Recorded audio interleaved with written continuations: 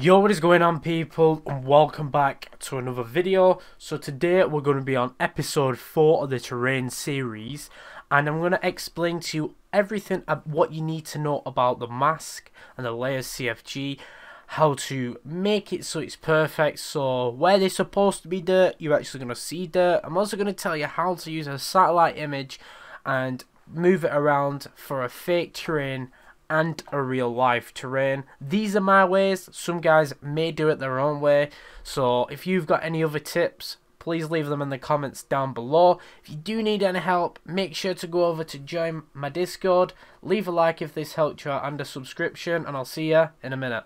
What I want you guys to do is head over to DayZ Tools, and I want you to actually open up DayZ Tools.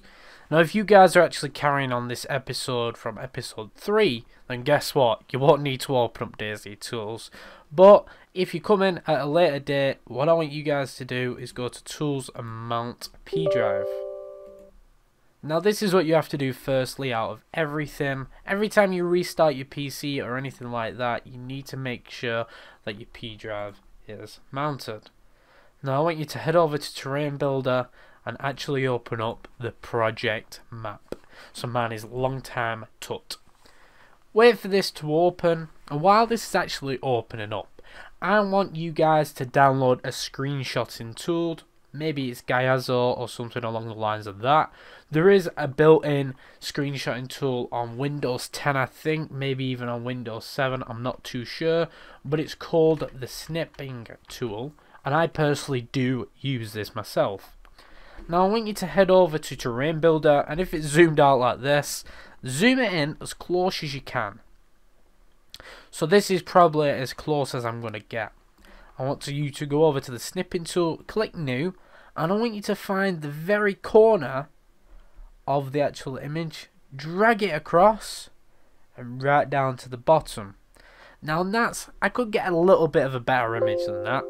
So what I'm going to do is I'm going to try and get a new picture. I'm going to start from this corner. I want it exact. So it's cut off a bit at the edge. We can live with that. I'm going to make it go right to the edge of here. We don't want to get the border. We just want to be right up against it. Perfect. That image is perfect. I want you to right click the image and I want you to save it to your source folder. It doesn't matter where you save it to, just it's better to have everything to do with your map in one folder so it's easy to navigate to. Save that, and once that's done, you can close your snipping tool down.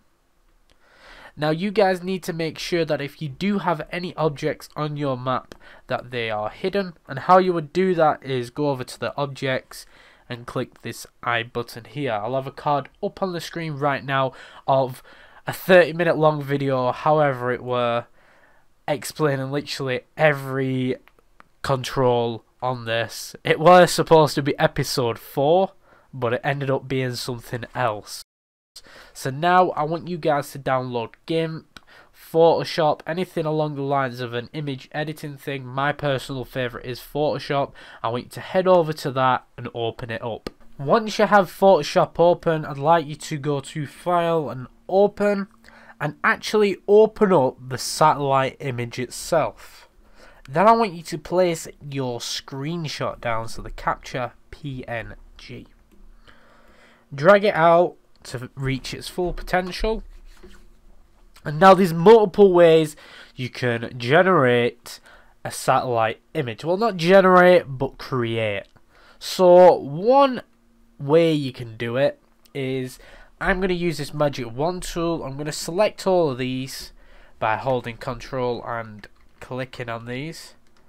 And now what I'm going to do is I'm going to click on the other layer, right click this, select inverse, and then I'm going to click delete, and then I'm going to get the image, drag it above this, and now as you can see, they have somewhat of an orange style look to them. I've missed a few out, as you can see here and here, but now it's got somewhat of an orange style type look to it. Maybe you guys like this, I definitely don't, but that's something that you can do. And then you would just literally save it as sat_lco, or you can call it whatever you want, but we always go with sat_LCO. And then let's say I want this. I'm not going to use this, don't worry, but let's say I want it. I'm going to click on BMP right here. I'm going to click save. Okay. I'm going to head over to Terrain Builder, go on to rasters, and where it says Longtime to satellite source, I want you guys to right click it, refresh content from source. Now when you head up to this icon here, as you can see, you can now see the lovely new satellite which you call yours. Another way is you could fill in all of this with a colour. Now some of you guys might be like, yes, this is going to be so easy. We're going to click this button here, we're going to unlock this, we're going to go on this, we're going to go we're going to get this colour here, green, we're going to go okay, we're going to get a big thing here, we're going to go okay, and we're going to do that. No, that's not how it works, because when you do this, it might create sometimes, not all the time, but as you can see, it creates a non-sharp edge, as you can see here, and it's got somewhat of a different colour. Maybe you guys like that, maybe you don't, but if you want to avoid that, simply what you do is you go around it yourself with the tool. Instead of actually using the magic wand, you just do that and then that will disappear. So that is also another way where you can just fill in all the colour, do whatever you want. Basically you guess as you go along where your objects might be placed. You may colour in a certain area. Now what I want you guys to do is head over to Google Maps. Now this is where you're going to get somewhat of your real life texture. Now if you're doing a desert texture, obviously you might head to the Middle East or Africa. If you're doing somewhat of a Russian DayZ style grass, you'd head over to Russia. If you're doing some style of tundra, you know, polar area, you go to the top of Russia. Snow, obviously you'll find places like here, here, taking a picture. What we want to do is we're going to do a green area. And I like this, to be honest. I'm going to take a snapshot of this area here. Now there is websites where basically you can go on Google Maps and there's no roads on it, there's no names, so you can literally just get a clean shot just like this. What I'm going to do is I'm going to copy this image, head over to Photoshop, and I'm actually going to paste it. Now I'm going to head over this island here. I'm going to make it smaller so it's just that little bit better quality for it. I'm going to make sure that this opacity is lower. I'm going to go to this magic wand tool. I'm going to go to this. Click on both of these. Zoom in and make sure that they're fully over it and there's nothing missing. Right, that's got that. There's an island there. We need to make sure we've got that. I'm going to click back on the layer 1. Right click and select inverse, and now I can rub away and delete everything that's not needed. So now we have where the island actually is, but guess what, we have it in a green style better version for DayZ. Now I'll show you this actually the satellite in game, and this will 100% look better than what this yellow stuff did. Now obviously you've got, you know, your desert area. You cannot do that with all of this, and water's pretty simple. If you want water, you can go anywhere in the world, get this, take a picture of it. So new, we're going to get all of this area, copy it, head over to Photoshop, paste it again. I want you to drag this image over above it, select these, go back to the layer, delete, and now if we put both of the opacities to 100, there we go. As you can see, you do now have the sea around it. Now to get rid of this yellow outline, that's because we use the magic wand tool. If you were to go around with the lasso tool, it'd be a different thing, but to get around this you can probably put fill in the color with the color filler here and go around it. But guess what, this is your beach. Well, imagine that this yellow stuff is the beach. Now you have got your image, I want you to right click and refresh this content from source. Make sure it's saved by clicking on this icon, go in here. We are actually going to be going in Bulldozer to this area, but first you need to right click on map frames, properties, processing, export satellite texture, convert textures into PAA, click generate and then wait for this to be done. Once this is done, it's going to come up with a black box, and then once that black box is generated, you can then proceed to Bulldozer. Now for the mask, you go to file and open your mask_LCO. Now for this you can also use your old capture.png, move that into the corner and drag it out.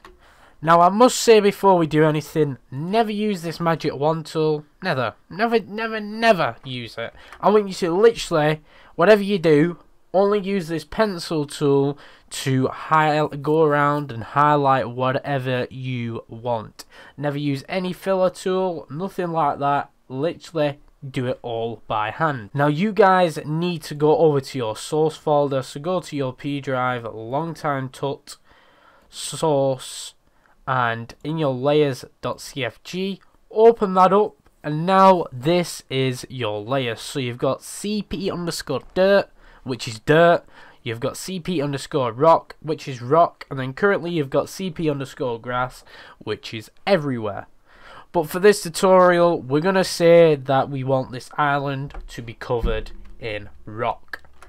So what we're going to do is we're going to make sure we clicked on this image here. Now we can also make this image capacity, you know, lower so you can actually see through it. We're going to click on this background image, unlock it. We're going to go over to here, and whatever this is, so if you want dirt, this has to be the exact same as what goes in the RGB here. We want rock, so we're going to put 170 in the first R. We want 180 in G, and then we want 70 in B. Click OK, and now make sure you're using the pencil tool. Now you can go around this. As you can see it a bit in the background. Go around it. Here we go, voila. Now, never fill this in with this tool or any other tool. You've literally just do this. Fill it in by hand. Because what happens if you use any of the other tools is basically the opacity around the edge of the actual thing itself lowers. So this is what you'll end up seeing around the outside. You've probably all seen it with low pixel images. But guess what? We're going to go over to this. Guess what? It's a different RGB. It's not 170, 180, 70. It is now 113, 121 and 74. So it won't actually generate the image. It won't load the new textures. So guess what? It's not going to work, which means that your map will all break. So all the layer images won't work anymore. So you won't be having masks. You might just see dirt everywhere. You might just see grass everywhere. So we're going to save this. But what I'm going to do, just to make life easier, is I'm going to go over to where we coloured in this island up here earlier on the satellite image. I'm going to colour it all in, well, around the edge. We're going to leave that so I can show you the differences. And I'll see you in a minute. Make sure you save this as a BMP. Now when you get over to Terrain Builder, right click your old image, refresh content from source, head over to map frames, and go to processing. This time export surface mask and generate layers. Now you've got to wait for this to complete. Now what you guys need to do is make sure to go over to this just to check. Yeah, it's here. Now you can load up Bulldozer. These are two major things in mapping. Your satellite makes your map look epic, and your mask also does. If these two things look bad, you get an instant this map does not look good. I've been on a few where the satellite has been a bit green and it makes the map look like it's covered in guacamole. Now as you can see, we now have thy rock on thy island. This is what happens when you use multiple different textures, and if we zoom it, you know, this is basically what happens. You get your rock if you want rock, you have dirt if you want dirt. It's as simple as that, both vital. Thank you guys for watching the terrain series. If you do need any more help and you've got ideas for me to make another episode, please do let me know, but the general basics of everything is now here.